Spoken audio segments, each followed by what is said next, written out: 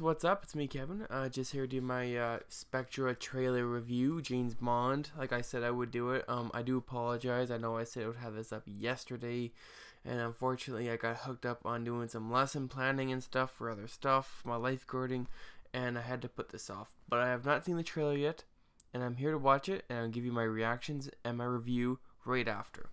Here we go.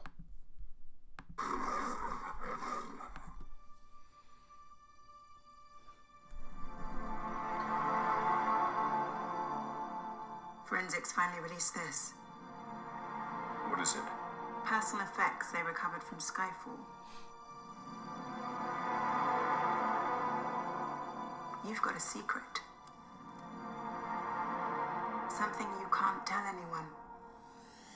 Because you don't trust anyone.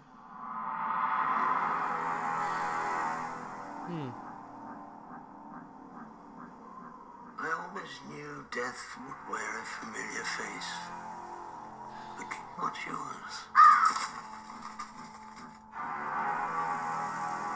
I was at a meeting recently and your name came up. I'm flattered London is still talking about me. It wasn't MI6. Ooh, Spectre. You're on a kite, dancing in a hurricane, Mr. Bond. Welcome, James. Oh, I know that It's been voice. a long time. It's Christopher Waltz. Finally, here we are.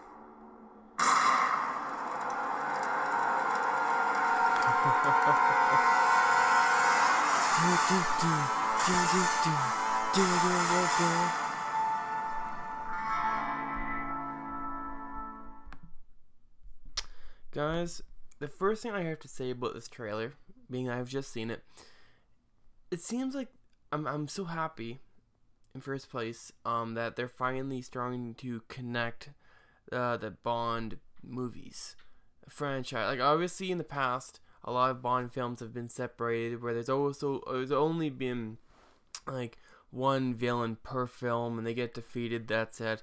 Where like this point out forward with Daniel Craig, James Bond, we're gonna start seeing a crossover of villains from movie to movie. Like obviously, I believe personally that this organization of Spectre has been around since Casino Royale, the very first Bond film that had Daniel Craig in.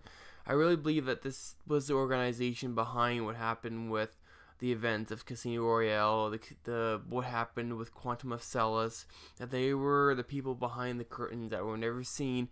They were kind of mentioned.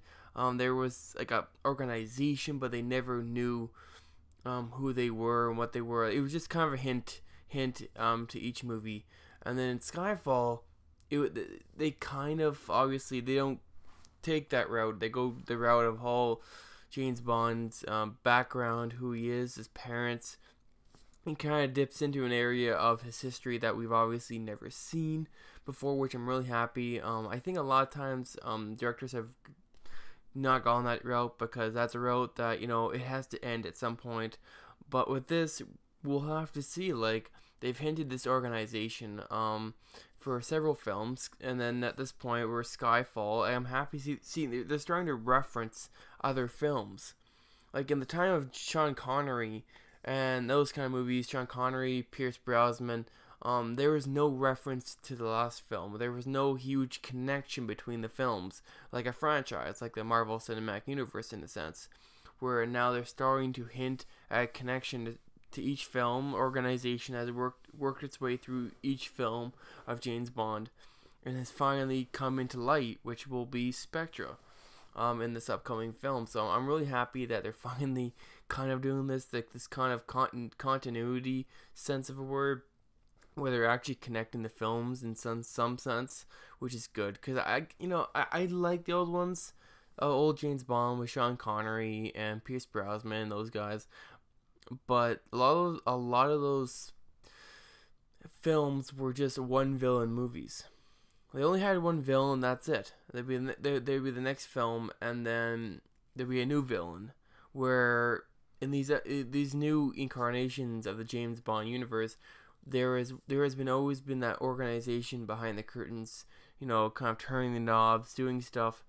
Like the events of Quantum of Solace and Casino Royale, that there was some kind of organization, like I said, that was behind everything of those movies. That we never openly saw who was ahead of them. Like, we would see certain figures, obviously the villains that would have to be those films, be in those films, but there was no, like, Mr. White, the character of Mr. White. We've seen him now. We're gonna see him a third time. We saw him in Casino Royale. I believe we saw Mr. White. We saw him in Quantum of Solace. We saw him, and now we're gonna see him again. The same character that is connected to an organization now that we know probably as Spectre. So there is a continuity thing there where they're finally connecting the films to one particular organization. So I'm really happy that they're doing this. It is obviously kind of risky because, this could be like the whole Thanos villain where, eventually they will defeat him and then defeat the organization, and then there'll be nothing after. So hopefully they've planned things out at least a few years ahead. Like, they've always kind of done that with James Bond films, where they've always, if they plan a film for 2012, they have it out for 2012. But then they say, you're not going to have one out for at least early 2015 or whatever. It's going to be a couple of years. Like, it's not going to be like every year like an MCU, Marvel Cinematic Universe kind of film, where they take their time to build each film because they have to be good films. So, like, I'm really happy with what I'm seeing, and this film seems to be going a lot just like the last film, Skyfall. Things are much grittier, more like really down to the wire in a sense, where you really don't know where things will head in each film, and it seems so real, and I keep saying gritty, and you can feel it, kind of thing, where it really sets the bar, sets the tension of the film. Like, this teaser did that for me personally. It really set the bar, seeing what's gonna happen with Spectre and James Bond, and this history between James Bond and this organization and his parents or whatever this might be.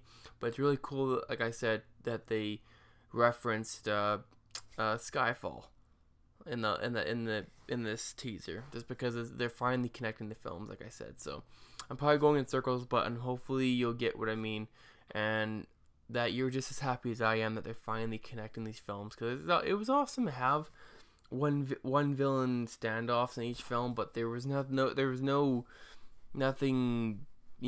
that's gonna lead into the next film where there's always gonna be that one villain. But just, I guess I'm gonna make another metaphor here that in Guardians of the Galaxy there was Ronan. He was the bad guy of that film, but the real guy that is going to be a bad guy to everybody is Thanos. He was introduced in that film.